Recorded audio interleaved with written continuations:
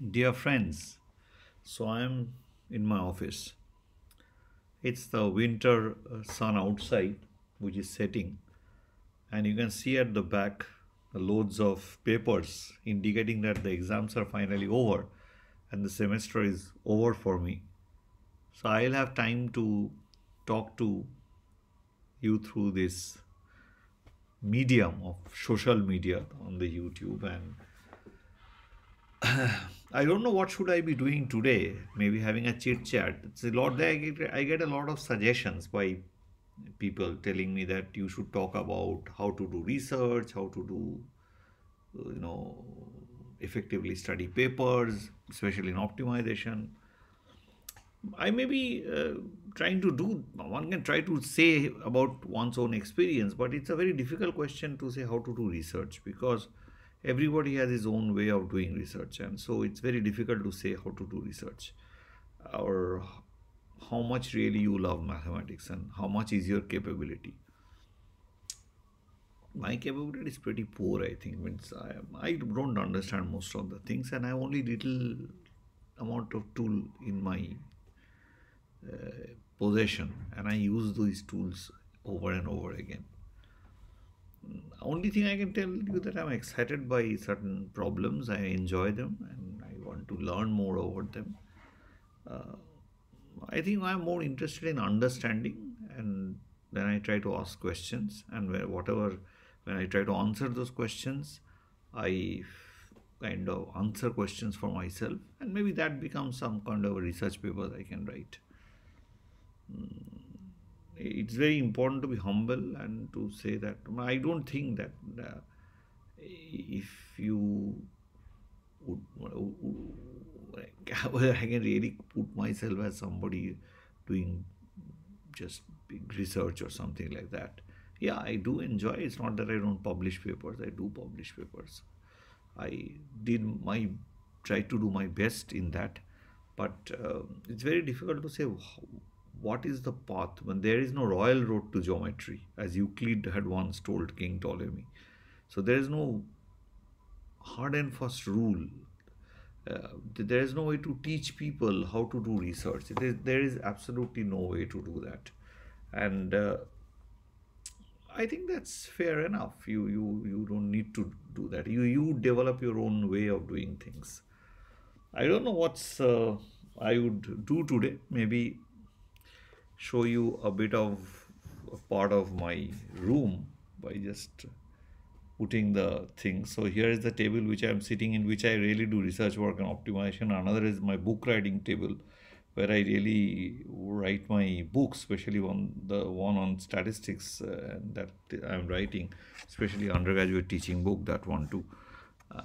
And other research monographs are also there, but one I am working at home. I like writing books because there you can not only you are sharing your own ideas, you can also write about other people's ideas and try to interpret other people's idea, and you may think of different motivating reasons for various things, and you might try to look at many old things in a new way, and which might be pretty refreshing. And so you relearn the things you have learned, and you gradually, when you write books, you understand the famous Feynman's adage that there is nothing to unlearn. Maybe a book which I would like to show you today, which is just lying here, right? It's called Vector Analysis by Murray Spiegel. It is one of the most famous, or possibly the most famous book on vector analysis. Now, those who have learned linear algebra would immediately know that okay, there's so much similarity between vector analysis and linear algebra. They are essentially kind of, but these were similar languages. Yes, to extent, some extent similar, some extent there's a slight difference, and this is a very important tool which physicists would like to use. It is their language essentially, and in our undergraduate course, this was a part, vector analysis. And I can show you that if I open this book, on the first page it is written Joydeep Dutta, BSc Mathematics, and I have written the name of my hometown to tell in those days in Calcutta that I don't belong to Calcutta. I belong to a small railway town called New Jalpaiguri. So this year is that I am a railway child. My mother worked in the railways, and this is the 200 years of the modern the railways of the world.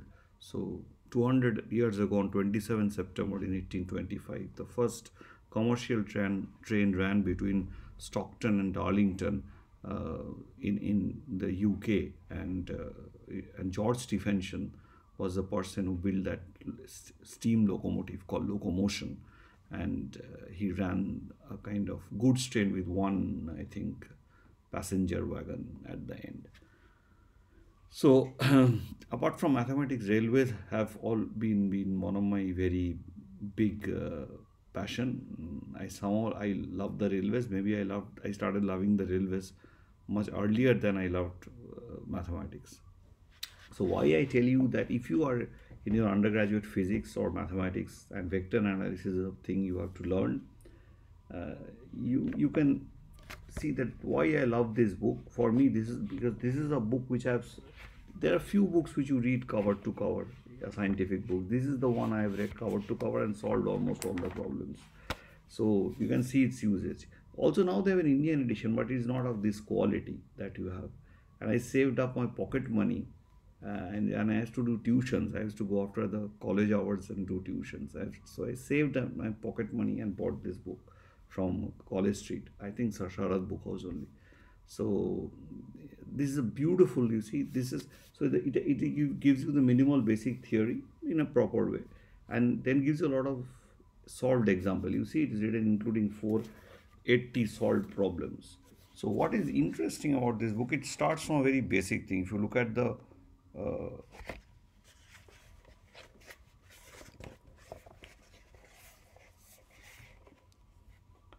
uh, look at the table of contents. The first is vectors and scalars, and that is the first thing that you should learn. And then the dot product and cross product, then vector differentiation, gradient, divergence, and curl. The three main operations of vector analysis. Then vector integration, the divergence theorem, Stokes theorem, and related integral theorem. So this subject is a kind of combination of linear algebra, of multivariable calculus, and then you have curvilinear coordinates and tensor analysis, which is very important for relativity theory and differential geometry. So it helps the mathematician also in some way, but written mostly with possibly the physicist in mind. And I think this book, if you I'll just show you its inner print. The current book that you will get in Indian edition will not have a print as good as this, that I can tell you. So this is some a book which I treasured, and I would like to treasure it for my life. And this is really this is one of my favorite books. If you want me to choose one book on vector analysis, this is the book I'll choose. So I have some another book on vector analysis, two books in fact. Some few books are lying here. Here is a book which anybody in physics or mathematics can just have a look and have fun, because this is a book which is written for people to read and understand step by step, and with very good examples from physics and also geometry. Is a book by Banesh Hoffmann, who has written about relativity also. It's a book about it's a book called About Vectors, published by Dover Publications. And another book I bought myself, my mother gave me some money in one of my birthdays maybe a few years back. And this is a book which I actually heard from, there's a channel called Math Sorcerer who is very, very popular. Means my popularity would be basically look like useless in compared to his popularity. He's a maths prof in the US and keeps on giving book suggestions. So he gave this book suggestion, but it was his much older edition. Div, curl, and all that. Div, grad, curl, and all that. So divergence, gradient, and curl, the three jewel operations of vector analysis. So here the book is interesting because he does it in a way which is very different. He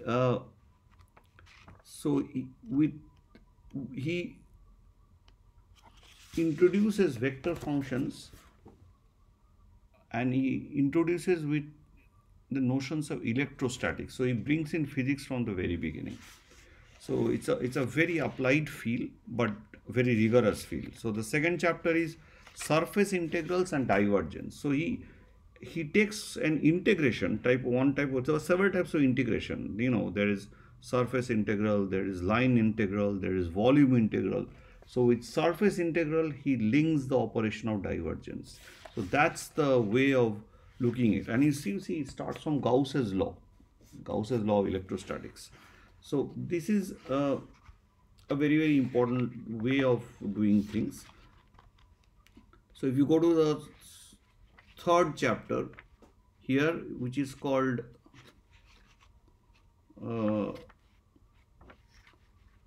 line integrals and the curl. So again, with line integrals, he links up curl, right? So this Green's theorem, Stokes theorem, and Gauss divergence theorem all are coming in a framework associated with some operation. Most books, like the one here by Murray Spiegel, gives all these things at the end, quite at the end. But here they do it along one integral and one operation is matched up, and that is why it's quite a unique book. And I think Math Sorcerer was right actually in telling that this is a unique book. And I have seen through some parts which are very beautiful. It's a very good book to teach through actually. And now chapter 4 is just the gradient. So with the gradient, he doesn't put any integral. So the gradient which we do at the very beginning, basically is differentiation. He does it at quite the end. Of course, here you will not find any tensor or curvilinear coordinates. And that is why this book remains very good. Vectors everywhere. Actually, wherever you see, it's very difficult to do away with vectors. So Antony Z, a very famous physicist, has written some lovely books. One of his very recent books is called Fly-by-Night Physics, where you do kind of use dimensional analysis or kind of approximate arguments to solve some physics problem rather than doing everything rigorously. So he says that, what is a vector? So vector is something that transforms like a vector. What is a tensor? Tensor is something like transforms like a tensor. So it's very difficult to think about things which are not vectors. Real number is also a vector. So the line 1, the number 1 is a vector with the direction from right from 0, if you are looking at the number line yourself, and left from 0 is -1. So there are two directions on the real line. So every number is a kind of having a direction. 2 has one positive direction, -2 has negative direction. So it's like that. So there's two ways of looking at vectors. One from the number side, numerical side, when you have, say, a tuple of x1, x2, x3, what does it mean? Because if you change x1, x2, x3, their position in the plane changes, and so from the 0 point, if you look at them, their direction changes. And that's why, so there is this number aspect, the generalization of the number concept, and there is a physical quantity of velocity, of acceleration, of force being applied, that there is a physicality of the whole thinking, that there is a direction and there is a magnitude. So there are two aspects, but ultimately mathematically the structure is same. There is no. So that is why mathematics is always the most unifying of all subjects, and that is why mathematics is used in everything, because it stops any ambiguity. Let me pick up some book. Okay, some people were talking about linear programming. So this is one of the very recent books on linear programming, written by one of the greatest names of convex optimization, Arkady Nemirovsky. Arkady Nemirovsky has a very famous book on interior point methods for convex optimization with Nesterov. So this is a book for even the researchers, modern researchers in optimization, because it has not only applications, but it is filled with deep theory, and you will see there is so much beauty in the mathematics of linear programming, very good applications with algorithms and goes into things like more beyond linear programming, like conic programming and semi-definite optimization, which are very, very important for things nowadays for current day application. So it obviously talks about the simplex method also, but you can immediately, if I show you the structure of the book, you can understand this is heavy mathematics, and you really, this is a book really for the people who are in optimization research. I would say that please have a look at this book, because linear optimization or linear programming is fundamental to all optimizations, and without that things won't really work. So maybe with this little chit chat on this winter evening, I should say a goodbye. Every time you may not be in the mood for doing mathematics, take more breaks. If you don't feel like, just go up and hang out, see a movie. Then maybe after 2 days you come and look at the subject again, and you will start enjoying it. So never get your, if you come to the point of being bored, stop immediately. That would be my advice to youngsters. So take breaks, and enjoy. I mean, there is always a sometimes a value in wasting your time. You people would say, "Oh, you are wasting your time hanging out, seeing a movie," but you are actually relaxing yourself, which is very important. Mathematics cannot be done under stress; it has to be done under relaxed conditions. Um, People have done mathematics under stress, great mathematicians too, but many have the way amount of things that you have to learn in modern mathematics, you need to do them in a very relaxed state of mind.